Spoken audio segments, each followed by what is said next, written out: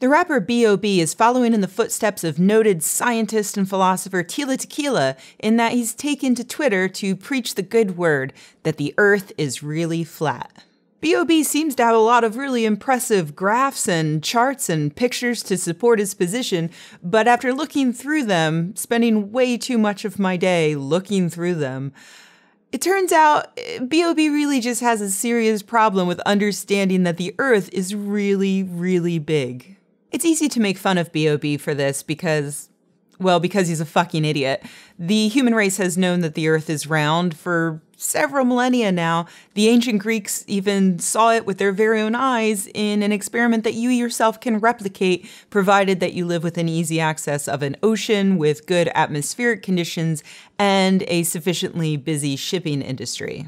The ancient Greeks noticed that as ships sailed out to sea, the hull of the ship, the bottom of it, would disappear before the sails. That's the sort of thing that can only happen if the ship is traveling in a downwards direction relative to the observer.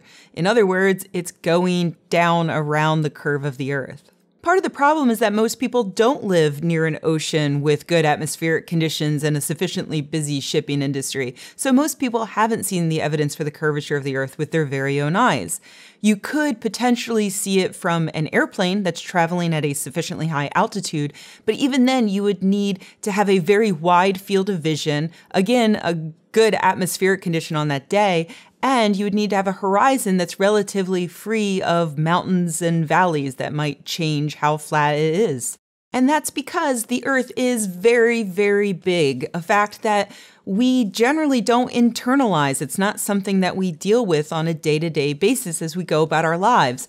And so here we have B.O.B., who's stuck staring at a tiny photo of himself, trying to figure out why he can't see the curve of the Earth if it is in fact round, when he's looking at, for instance, two cities that he says are 16 miles apart.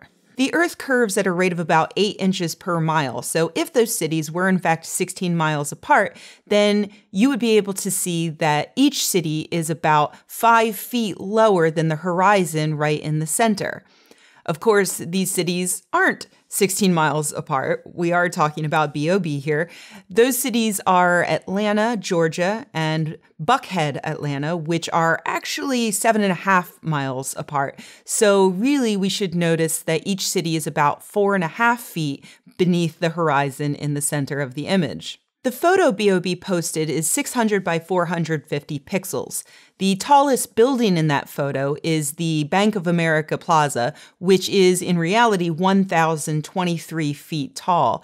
And in the photo, being generous, it takes up about 7 pixels. It's about 7 pixels high. That means that each pixel in that photo is about 147 feet. And B.O.B. wants to see a difference that would be less than 0.007th of a pixel. So maybe now you can see why you're not seeing the curvature of the Earth in that photo. Because again, the Earth is very, very, very big.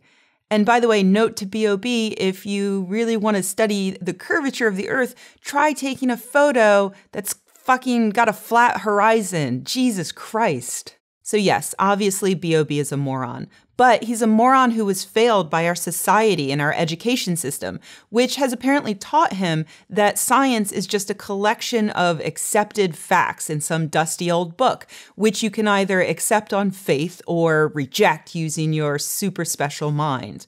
He wasn't taught that science is a process. Science is a way of observation. And the things that scientists understand, they understand through a long history of careful observations. I should note here that one of those observations includes astronauts going into space and literally observing the round Earth as they fly around it, but I digress. These observations result in a society that fully functions based upon our scientific understanding of the world.